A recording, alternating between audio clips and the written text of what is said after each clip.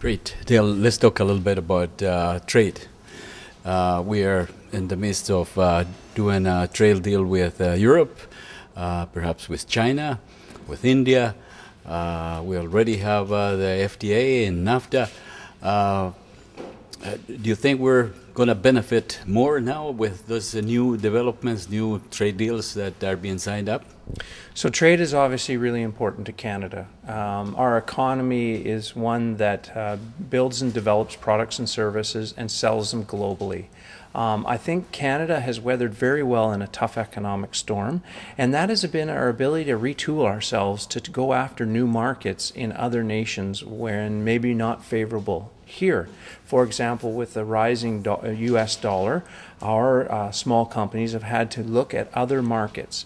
So when it comes to agreements, I think it's really important that our country is establishing agreements so that when our companies and our entrepreneurs are doing investment deals, or whether it's protecting their intellectual property, that there is an understanding of how it's fair and equitable for both sides. Mm-hmm. What would you say to the opposition to free trade deals, saying that we've been trading alone since the beginning of Canada, and that these trade deals are basically helping investors rather than labor? Well, I think we have to recognize that in any business transaction, there is an exchange, there is an investment component, there is a labor component, and a product component, whether it's a product or service. And so I think on the recent trade deal that we're working on with Asia and with China is obviously investor protection rights, whether it's a Canadian investing in Asia or an Asian investing in Canada, that they understand that there is fair and equal rights for both parties. And I think that's really important to establish that because that leads to better business development. Mm-hmm. Some critics of the trade deals also point out that there is not enough transparency, that deals are being negotiated behind closed doors. Any thoughts about it? Yeah, you hear that, and I have to say that I don't think that's actually it's not a true representation of what happens. This is a trade deal between two companies. Canada's creating a framework for two companies to have a fair deal, and anytime two companies have a discussion, it's a company-to-company transaction. So that the free trade deals are not country to country, are company to company. Well, they're country to country to create an environment for doing trade. On this one, on investment, but at the end of the day, it's an investment from a mutual investment by two companies. So why is the government involved in it at all if it's just two companies? I think it's important that the government of Canada creates environments for us to do business. So if we look at the government of Canada, it's created an environment to encourage the development of small business. It's encouraged an environment to go overseas and have your intellectual property rights protected.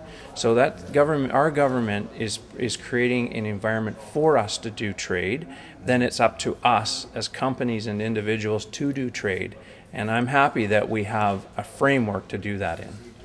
What is your personal position or your party's position on trade in general, free trade agreements? Because we've been trading for a long time, but is this free trade agreements? Well, we have to think agreement by agreement, I think, and identify whether any particular agreement is in Canada's favor.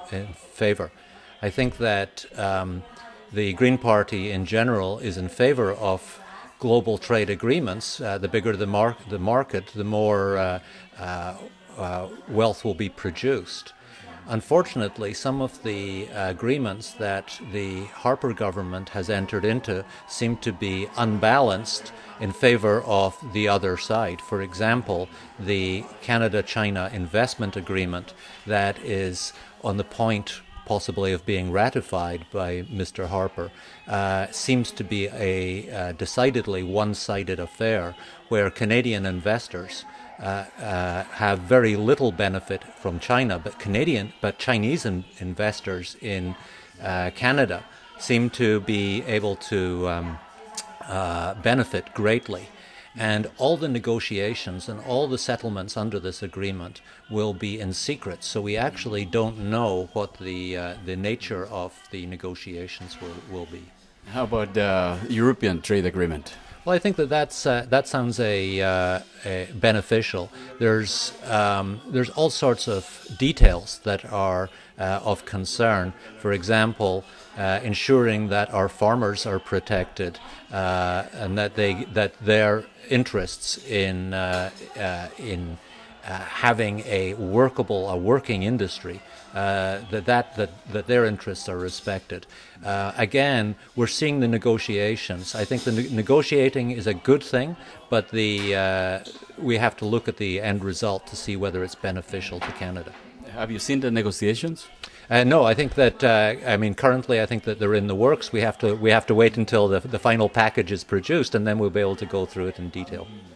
You don't think that politicians or people at large should be required to have an opinion on those negotiations? Well, I think so, yes, and I think that there should be much more transparency and openness in identifying how they are going, what the Canadian interests, what the Canadian benefits from the agreement will be. It does seem that the negotiations are something that go on behind closed doors, and we do only hear about it at the end. I would much prefer to see an open, transparent, democratic approach to international agreements. We do not see that at the moment. There's an issue that your former leader, John Turner. John Turner. John Turner. My former leader? Yes. So this was, now you're going back 1988. You may be a foreigner, but you probably know Canadian politics better than I do. I've been here for a while. In 1988, I was in Japan. Okay. I was a student at University of Tokyo. So let me tell you what happened, because you weren't here. I was probably following it, though. John Turner was in defense of, or he was anti-free trade. Anti-free trade. And Mulroney was signing the free trade agreement. Oh, the free trade election. What is your position or your party's position on the free trade in general right now? It's absolutely clear in an economy, a global economy that's about $65 trillion in size, if you add up all the economies. Canadian economy is about $1.5 trillion, so we're a little bit less than 2%. The Canadian economy cannot survive. We cannot have world-class economic, education, and health outcomes if we don't trade with the rest of the world. And the way to trade with the rest of the world is to have codified agreements where there's reciprocity on both sides. The challenge is, do you, as some political parties suggest, say that we shouldn't be in the resource allocation business? The Conservative government is in the process of signing an investment deal with China, which would put Canada at a great disadvantage, because Canadian companies will never have the same equality under the law as Chinese companies would in Canada. So Canada needs to trade. We'll never be smart enough or rich enough to educate all the people and build all the products that Canada needs to create a successful 21st century social democracy. So just using a simple phrase like free trade, I think, is not the more sophisticated or nuanced way to think about where Canada fits in a 21st century globalized economy. Okay. I hear you saying that we do need to trade with other nations because our economy depends on it. However, the argument that the anti-free trade, the opposition to free trade, is that free trade is not about trade, but it's about liberating international capitals to move around and take their best advantage. So as some people say, is the constitution for the corporations. It's not necessarily about free trading, because we've been trading since the beginning of Canada. You know, Pedro, I remember debating this when I was a graduate student with the structural Marxists in my grad school. Look at the countries that don't trade. And look at the countries where trade as a percentage of their economy, because they don't trade, is very small. They're poor. They're countries that don't have access to leading-edge technology, and they don't have the presence of large and efficient companies within those economies. The challenge always is the same, and that is that the market is always going to try to have its own way. The challenge is to make sure that the political process is democratic, and that you use the state in order to tax and regulate the economy and the companies in them in a way that's environmentally, socially, and economically responsible. You know, just saying, oh, multinational capital is going to come and, you know, take over the Canadian economy, there's no evidence of that, particularly where the state puts in place intelligent regulatory policy to manage and steer those companies to the right place. The problem with the Conservative government is they believe the state doesn't have the right to do that, that the market is always right. And Liberals don't believe that. They believe there has to be a balance between the twin virtues of a strong economy and social justice. Well, what do you think? What's your position or your party's position on free trade in general?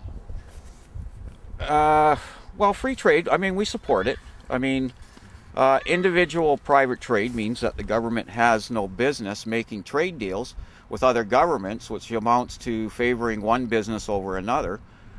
Picking winners and losers is not in the interest of the individual consumer.